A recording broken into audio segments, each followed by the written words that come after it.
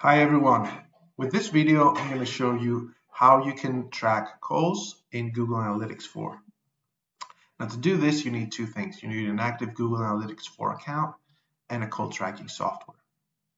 I'm going to be using Nimbata for the purpose of this video and show you how you can integrate your Nimbata account to send phone call leads as events in Google Analytics 4. So let's get right to it. The first thing you will need is to log into your call tracking software. Now, I've already set up my account here. I have two tracking numbers, which I display on my website, one on as a Google Ads extension, one on Google My Business. And whoever dials these numbers will connect to the person I have assigned on my call flow. So what we want to do here is, people are calling, we get all this data in Nimbata. What I want to do is integrate my Nimbata account to shoot these offline events back to Google Analytics 4. Now from the main integrations here, I'm going to select Google Analytics and click on the tab GA4. Here, what I want to do and what Nimbata will ask me is, what types of events do you want to receive? Do you want to tag the new caller separately or not? So I have the option to flip this switch. If I keep it inactive, Nimbata will send one event for all calls. If I flip this switch to on, Nimbata will send two different events depending if it's a first-time caller or if it's a repeat caller.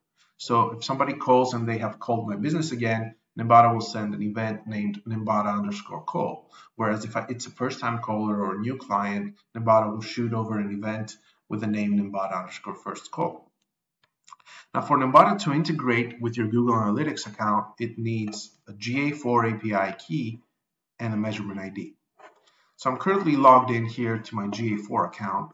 This is for test purposes, so it's not the setup hasn't been completed, but I can fetch this information if I click here on admin, data streams, and select my data stream. Now, if you haven't created a data stream, you'll find a button here called create data stream. Follow the steps and you'll reach this screen here.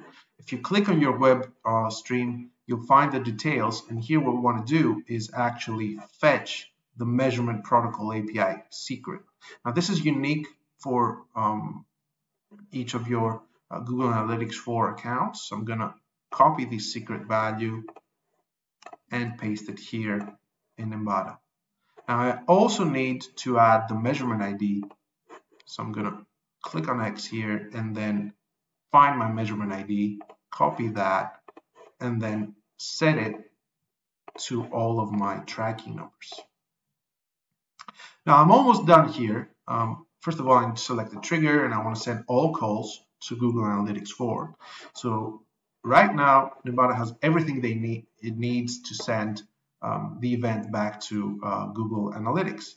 Now I can also add additional event parameters to my event if I like. So here I have added the value and I give it a name, or I can also add, I don't know, maybe the tracking number friendly name, right? So I'm going to use this parameter as tracking num name. And I can also maybe add the call outcome, right? So call underscore outcome.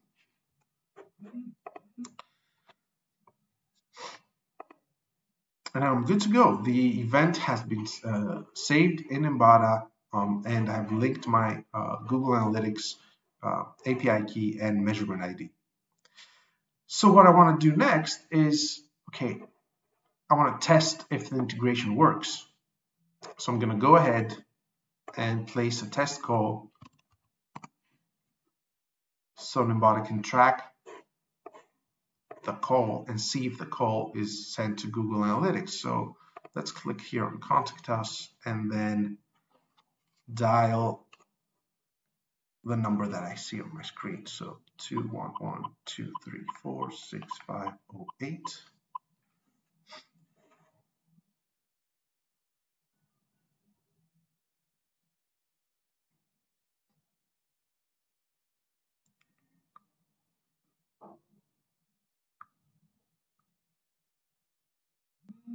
Okay, and it's ringing, so I'm receiving my call right now. Let's hang up for this specific call. And let's head back to Google Analytics. Now I'm going to be using another account where I've already set this up.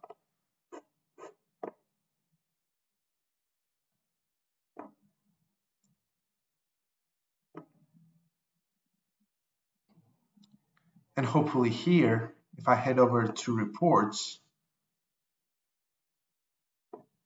and click on real time, Nimbata should have sent the event to Google Analytics. So if I search here, there you go, Nimbata call 1.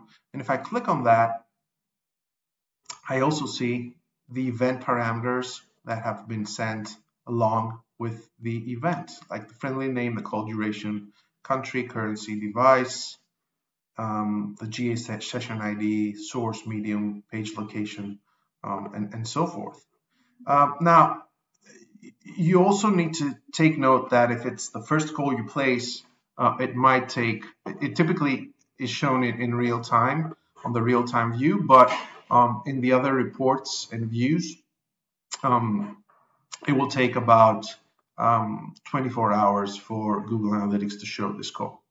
Now, what I forgot to mention here is in my Google Analytics account, before I can see these events and these event parameters, right, I need to head over to admin and create some custom definitions. GA4 works differently than what Google Analytics Universal used to work. You need to set up these event parameters as custom definitions. So here under custom definitions, you can create custom dimensions and custom metrics. You can do so by clicking on this create custom dimension button and then select the event parameter that you wish to set up. Let's say I want to set up the call outcome. So I'm going to give my dimension name call outcome. Always choose as a scope an event, and you can also give a description, the outcome of the call. So once I have created these custom dimensions and the custom metrics, let's create a custom metric for the value of each call. Select the event parameter, find the value parameter here, and then as a unit of measurement, currency, and click on save. Now, once I have my custom definitions, I can see and use these custom definitions in the reports. So if I head back to reports, we saw the real-time view, but what I can do here is head over to engagement, events, and this is where I will start seeing my calls as events. Now, it's critical to know here that let's list all events here. So these are all the events I have received for this specific date frame. Now, it's critical to note here that Google Analytics places a threshold, meaning that it applies a threshold and it's not showing you all of the events, but some of the events. If you're not finding the call events here, what you want to do is select a period greater than, I don't know, last 7 days or 28 days. This is if you have very, very few calls and you have a lot of events of other types, Google will threshold this. So I'm going to click on apply, and by doing so, let's say I get now data for the past 12 months. Hopefully here, the threshold that is applied will have enough calls for them to be listed here on my Google Analytics 4 reports. And indeed, here I can see I have 260 events for Nimbata call and 260 events for Nimbata first call. Now I can click on that event, and this will take me to the Nimbata call event page here in Google Analytics, where based on the custom definitions that I have created, I can also see all these parameters that I have set, like the page location, the device, friendly name, call duration, and all that neat stuff. Now, I haven't set this up in this specific account, but once you set up the custom definitions, all of the information will be displayed here. Now, a critical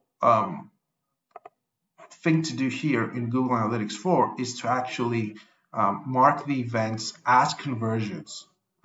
So you want to head over to events and then find the Nimbata call and mark it as a conversion, which will then show up here in the conversion events. So here you can see that we have, let's see, for the last 30 days, Nimbata call and Nimbata first call, which are marked as conversions. Now what this allows me is to head back to the reports, select engagement, conversions. And here I can see all of my calls as conversions. Again, Google may apply a threshold. So let's go ahead and click on last 90 days and see if calls are beginning to show up in this specific account. And indeed, I can see that I have 80 calls for the past 30 days from repeat callers and 61 calls from Nimbata first callers. Now, if I want to see more information about where these callers came from, I can always click on this conversion. This will take me to the conversion page of the Nimbata call. And now I can have a breakdown per source. So out of the 80 calls, we have 21 for organic search, 10 for direct, and so forth. Now you can change the grouping here. So if I select source, these calls will be broken down by the source. So you see 26 calls from Google, very, very few calls from Facebook and so forth, or even the medium. So 11 calls from the ad extension, from organic, and so forth. You can also keep the default channel group and then click on the plus sign here and segment your data based on the custom definitions that you have. So here you can type any of the custom definitions that you've created or metrics and select that to segment your data. So if I want to segment then by source, I'm going to select the source, default channel group, and the source. So paid search, Google 5 calls. Organic search, Google 21 calls. Now you can also find here the campaign that drove the calls. So paid search, call tracking, paid search, legal services, and so forth. Email this campaign. So this is the way to view all your data by UDM source, UDM medium, and campaign, similarly to how you were used to seeing calls in Universal Analytics.